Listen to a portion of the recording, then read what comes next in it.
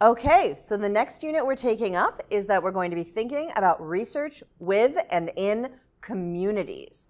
And so you might be thinking, didn't we just talk about this when we talked about working with people? Aha, people are individuals, communities are collectives. And so that's going to really affect the approach we take in the sessions for today. So what I'd like you to do is take a moment right now before you begin listening to my lecture and think about a community where you would like to do research. This could be something for the project you're working on with your group, or it could be something that you're just interested in working with a community of some kind. Get a picture in your mind of what that community is, and then hold on to that so we can think about what sort of research we would undertake.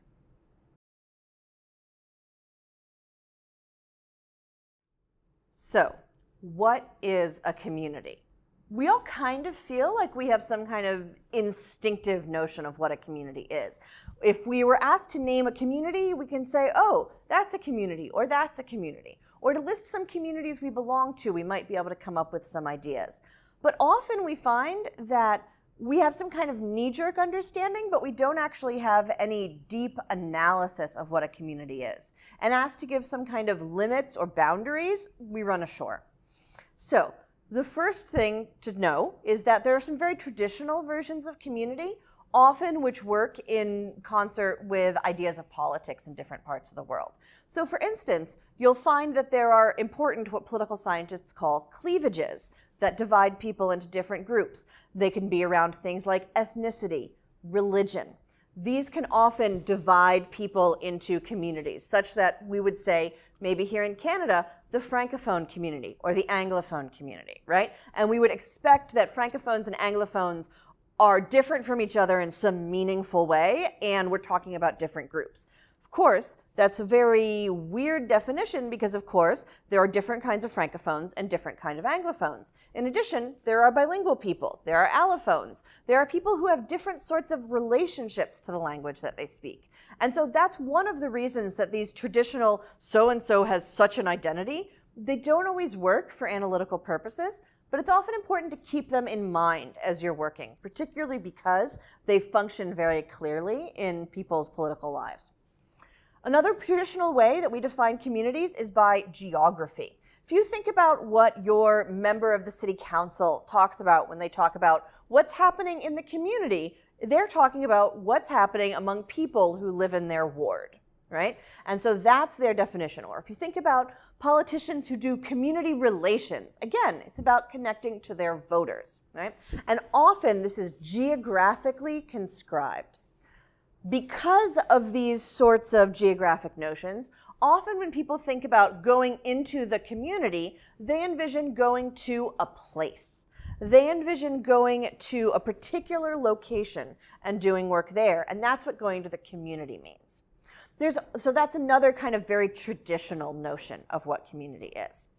And of course, there are also ways in which the community is understood as something that's separate from the experts, right? This is in more policy or kind of applied fields where people will talk about how, oh, well, we have to go to the community and we have to raise awareness in the community and we need to administer programs for the community and we need to consult the community on what we mean.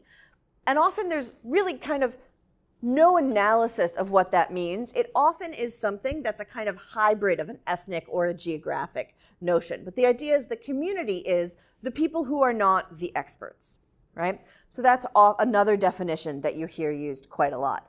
And for those of you who are DVM majors, you may hear it in your work, or ECH majors. So in any case, these sorts of differences are different ways that people identify communities and talk about communities. But there are other ways to think about community, and I want to present two of them to you. The first is a practice-oriented notion of community. What do I mean by practice? I mean things that people do, not just as a one-off, but regularly. Processes that we engage in collectively with others that through doing them over and over again, we form a bond with those people who engage in similar kinds of practices, right? So, one of the communities I belong to, that's a community formed by practice, is that I participate in media fandom. not too much anymore because I've gotten really busy with work, right? But I have friends who I hang out with, and we engage in practices of talking about the same TV shows, making funny jokes about our favorite characters, buying wardrobe items that inspire us to look like our favorite TV characters, yelling about how the writers are terrible, right? We have all these practices that we engage in together. This is a community that's formed by practice, right? Because we come together and we do things together and we recognize each other as other people who are in a community like this. Another kind of community that can be formed by practice is religion, right? Religion, on the one hand, can mean a set of principles that you adhere to, or a community into which you were born that has an ethnic quality to it. But it can also be the people you engage in religious practice with on a regular basis, right? So the fellow parishioners at your church, the people who pray at the Jama'ah prayer on Fridays in the UCU, right? These are communities that come together through a practice that is commonly held among them, and then they form a relationship with each other. I'm certain you can think of some kind of community you're a part of that is formed through practice, through something you do together.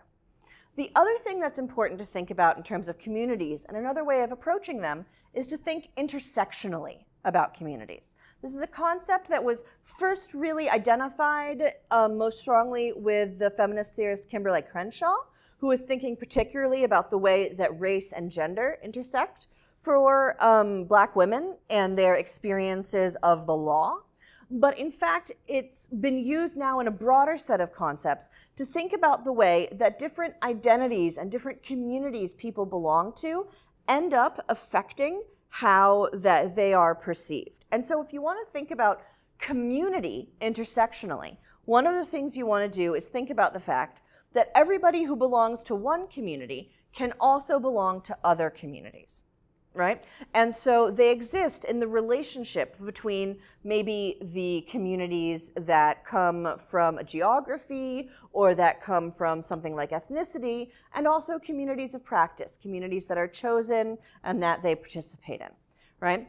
There's this great line in Kimberlé Crenshaw's writing about intersectionality where she points out that all communities are to a certain extent coalitions, right? So let's say the community of Christians, right, as a community, though it's kind of big and wide open, you could see that there are different sorts of Christians who choose to belong to that community or make sense of themselves as a community, right? So there might be racial divisions, there might be linguistic divisions, there might be ideological divisions that really matter to people within it, and yet, at the same time, some of them would want to consider themselves as a community, right? So it's important to think about what are the coalitions that come together to make up any identity, any community, and then to think about the ways that these different communities will intersect with others, or that members will have intersecting identities. So I hinted at something in something I just said, which is the difference between a chosen and an assigned or a descent-based identity. What this is to say is that we have some communities that we belong to because we've chosen to belong to them, right? Those can be of different sorts, but we belong to them because of something we do or something we have picked. There are other communities that people are assigned to, right? They come to have an identity because of who they are, who their parents were, and it is passed on down to them, and or the society around them assigns it, right? So one of the most important assigned communities we belong to are gender communities, right?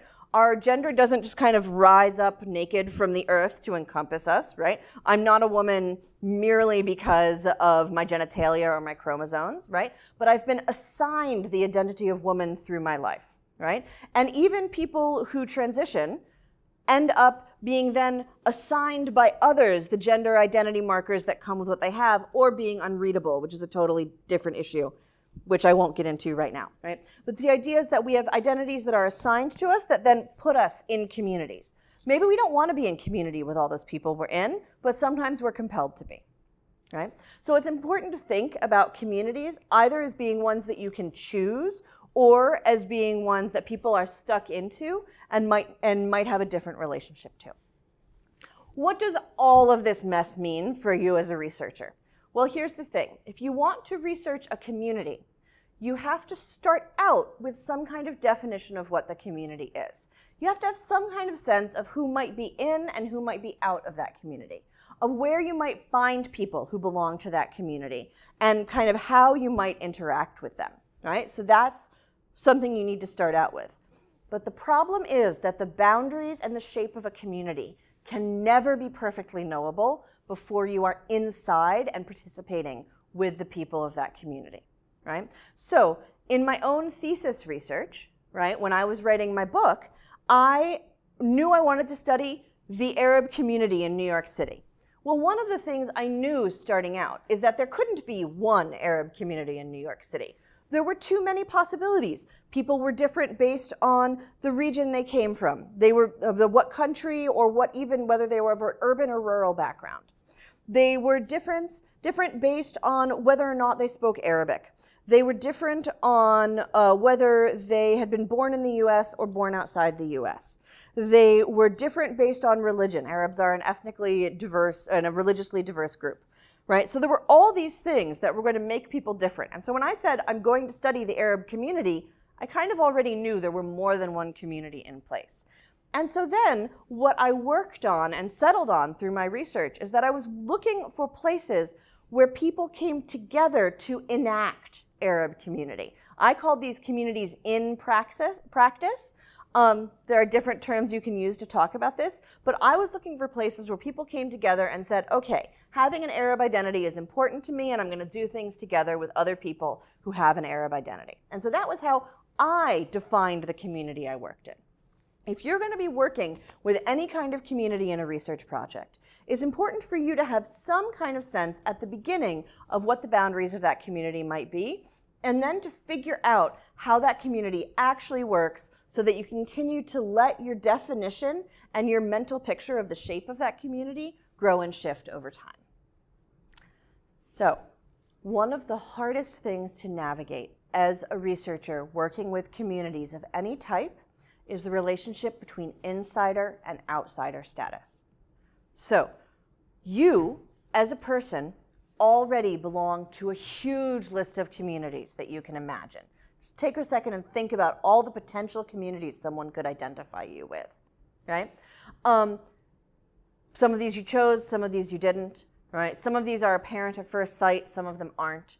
But all of them are a part of who you are. Remember the kind of problematic I always draw on when we're talking about research in the class is this idea that you are the measuring instrument, right? Who you are matters for the research. And this is one of those places where it matters the most, because you, wanting to work with a community, can either approach it as an insider, as an outsider, or as something in between. So sometimes researchers do research on communities they are a part of. They work with people who maybe they already have a personal relationship with, or maybe who they just will see as like themselves, and that the people participating in the research will identify them as like them, right? Sometimes people go and do research with communities that they're not a part of. They have no credible claim to any kind of membership in this community, right? And so for them, it would be totally distinct from any kind of relationship that they have with their own community identities, right? You can do both of these types of research, but they have different emotional and intellectual outcomes and concepts that are a part of them, right? So whichever one you're doing, you just need to be very aware of it. So let's say you want to work in a community you're a part of. So for instance, you belong to a certain religious group, right? And you want to see what other people who belong to your religious group think about a particular matter of politics, right? You're curious, is there any relationship between what people who have this religious belief think about religion, or what they think about some political question, right? So you can work with a community, and in that community, to understand and do it from the basis of I'm like you. So we share this thing, so maybe you'll be a little more willing to open up and talk to me about things. Maybe you'll feel comfortable getting back to me. Often, members of marginalized communities don't feel comfortable talking to members of majority communities, right? The reason they might not feel comfortable is that they feel like they might be subject to discrimination, they might be subject to misunderstandings, or they might be at some kind of risk, emotional or even a legal risk, right? Imagine if you're asking people in a country where abortion is illegal to talk about what's their feelings about abortion and have they ever had an abortion or know anybody who did. Obviously, people are going to be very wary to talk to an outsider about that sort of material. And so sometimes insiders can do a little better at being able to get people to open up about sensitive topics or about forging an initial bond with people such that it becomes plausible for people to want to share the information you want with you. Other times, being an insider means people will make assumptions that you will agree with them or that you will feel the same way about something that they do.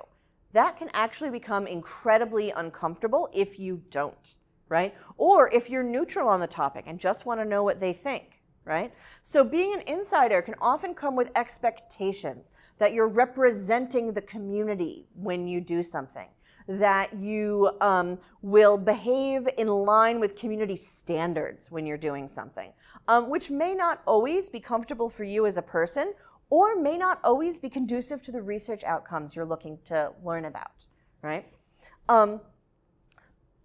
So insiders have certain kinds of access and they also have certain kinds of constraints. The same thing is true for outsiders. Sometimes there's information that outsiders won't be able to get, right? They simply will not be allowed into spaces. People will not share their innermost thoughts with them. Often, if you are an outsider trying to work with a community on some research topic, you need to develop a really close rapport with people before they're willing to share things with you, right? Because you seem like you could be a threat. However, often as an outsider, you're exempt from the community's own guidelines for what it's right and wrong for people to do. I experience this a lot working in communities that are much more conservative than a lot of the decisions I make in my life. I'm an out lesbian, I'm a feminist, I'm a mother with a job, right? I spend lots of time away from my kids doing things professionally. I'm absolutely not a kind of traditional woman by any means. I'm also a woman who wants to enter into men's space and talk to men about their lives and their politics, right? And so when I spend time in the Middle East or in conservative communities here in Canada or in the US, talking to people about these things, sometimes if I were an Arab woman, I would be subject to, why don't you behave more like this or more like that? Why don't you act like other people should do, right? Whereas when I'm traveling in the Middle East, there are people who are like, oh, well, you're American or you're Canadian, depending on what they think of me. We don't really need you to follow our rules because we understand that you're a foreigner, right? There's a well-known phenomenon among women who study things in the Middle East that foreign women can get access to spaces that are men's spaces, socially and politically. So people will look at you and say, oh, I don't need to act like you're a woman because you're not one of us. You're outside the community, so you can come in. So then they're able to kind of cross back and forth between men's spaces and women's spaces more easily because the men don't really think of them as subject to the same gender norms. I had a great example of this happen. I went out to a rural community in Palestine to meet with some people who'd run a project there, and I, without thinking about it, held out my hand to shake somebody's hand. And many conservative Muslims don't shake hands across gender boundaries. And I just stuck out my hand because I wasn't thinking, right? And the person kind of looked at me and then reached out and he shook my hand. And then he turned to the other women in the group and just kind of nodded to them or did this, which is a very common gesture people do when they won't shake hands.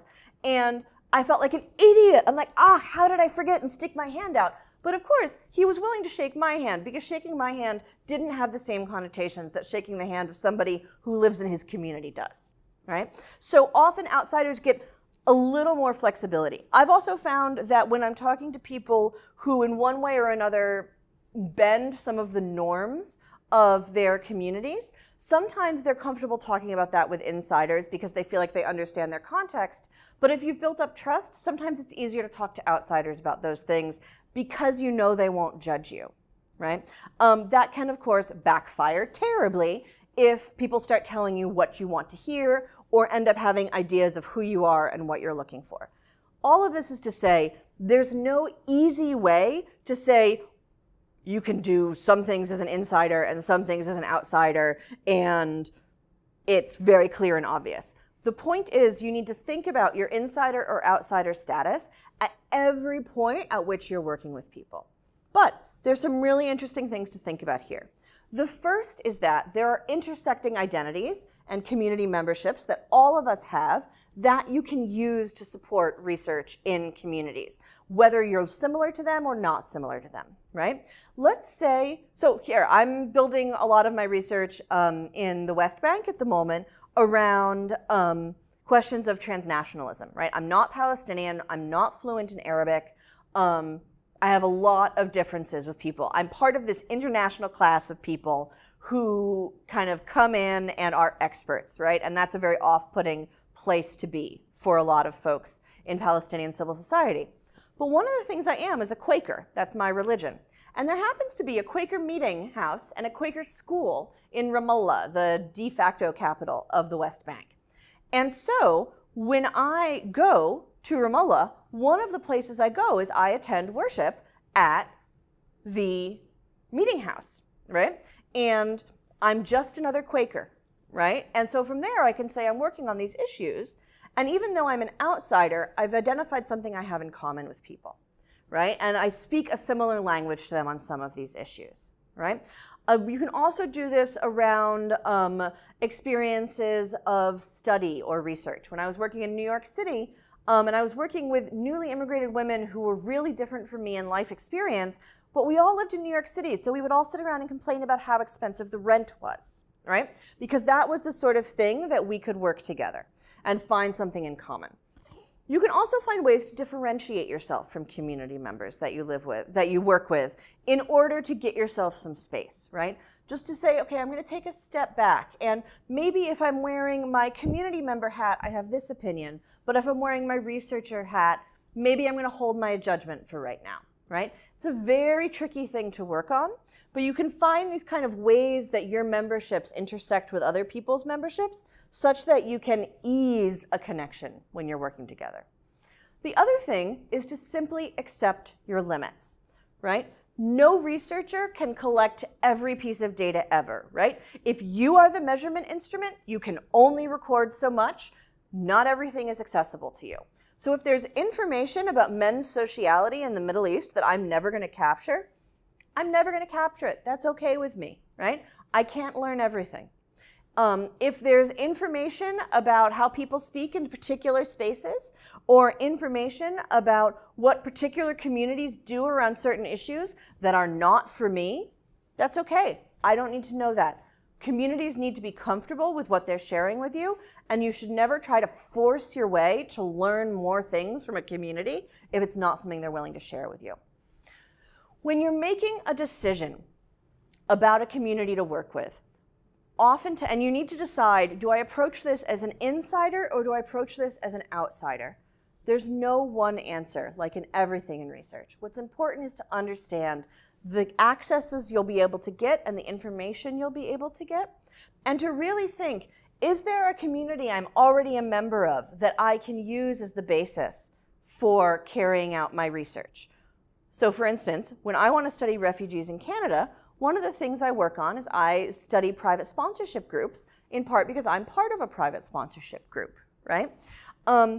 And so that gives me a community I'm part of, and it makes it part of something that I'm already connected to, right? But it would be wrong of me to study the group I'm a part of exclusively, and it would be very wrong of me to take advantage of the folks we're sponsoring for my research purposes, because we already have a different kind of relationship. So that's one of the things that you work on to try to get a different approach and try to figure out what the costs and benefits are. This is a never-ending negotiation about trying to figure out where you stand and where the communities you're working with stand. And the only thing you can do is remain aware, remain conscious, and remain ethical throughout the process. So, as I keep saying, every research method has some kind of information that it gives you that you can't get from another research method, right? Whatever it is, there's just something that you learn through doing it this particular way that matters. And so one of the things about doing research on and with communities is the type of knowledge you can get. One of the distinctions between types of knowledge you can get in a scenario like this is the distinction between emic and etic knowledge, right? So if we're talking about knowing something emically or knowing something that's etic, right? This is the difference between knowing what something looks like from the inside, that's emic, versus knowing what something looks like from the outside, that's etic, right? So an emic approach is focused on understanding what is happening and what the people who are doing a thing think and what's their attitude and their understanding and their worldview. An etic approach says from the outside, what can we see? What can we track or describe? Right? And it is only through working with communities that you can really gain an emic understanding of what's going on with them. Think about something in American politics that's being written about a lot lately, which is why do poor rural white people vote for Donald Trump? Right? This is a question that is bothering everybody because from certain perspectives, it would seem to be against their interest to do so, right? So from an etic perspective, you look at this and you say, look, this doesn't make sense, right? These people are low income, they would benefit from social programs, they would benefit from the expansion of healthcare, they would benefit from more social support, and yet they vote for a candidate who says he's going to destroy these kind of social supports. Why? Why would they do this, right? So the etic approach is confused, right? And says people should do something different, and they must be irrational if they're doing this thing.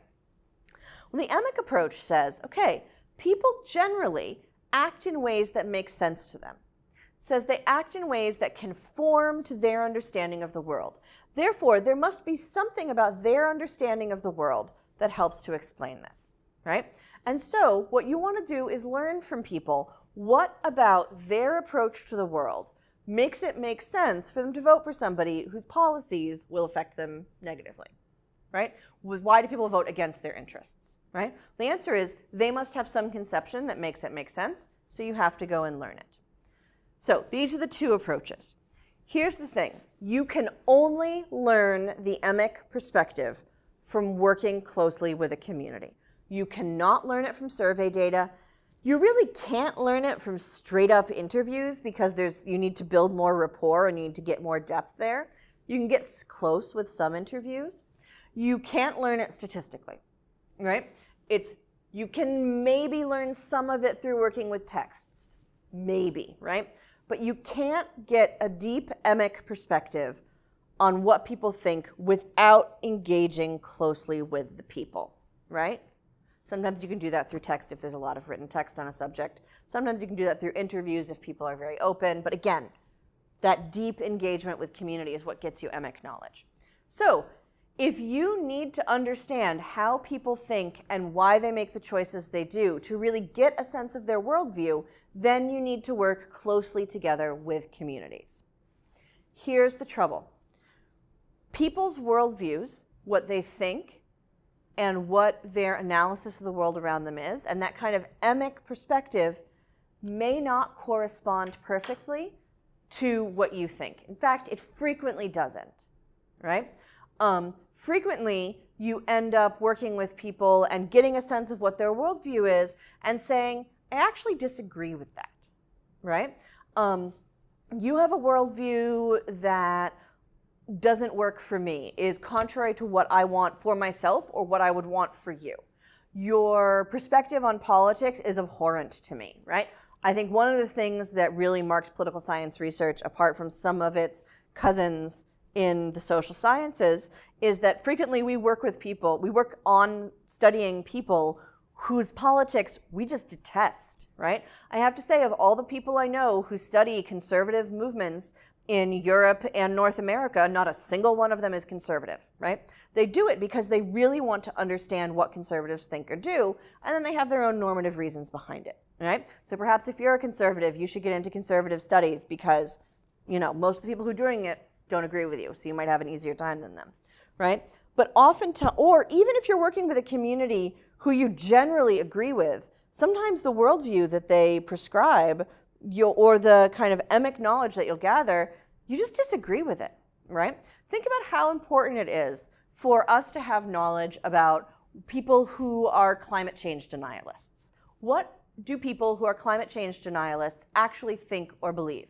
We need to know this because if you're somebody who believes climate change is real and believes it's an urgent threat to human society, you actually need to know how to change their minds, right? So knowing what they think is useful to this, right? So this is so you have to go through this process of learning things and really understanding it in a way that may be distasteful to you, right? It's okay to disagree with a community you're studying.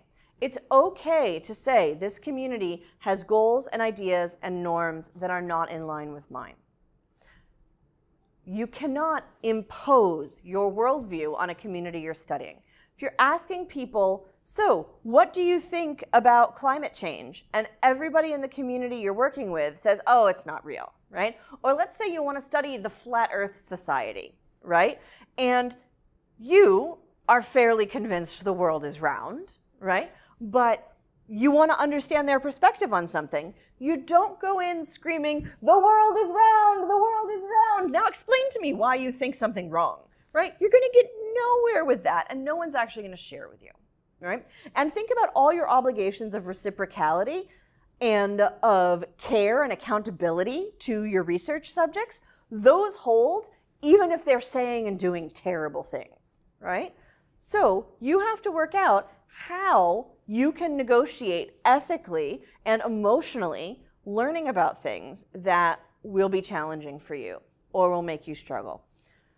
And also how to work with people who have very different worldviews than you. So this is one of the challenges of working in communities. Sometimes, in some contexts, it's appropriate to do a little pushing, right? To engage in a little bit of dialogue with people and say, really? I don't think that's true, right? Sometimes it's not appropriate to do so. You have to use your judgment. You have to develop a sense of judgment around this. But really, the important thing is, if you believe it's necessary that the community of scholars as a whole, or people like you, have a good understanding of what people's worldview is, you have to take the time to really get to know it as they know it. That's hard work, but it's one of the most necessary things researchers can do.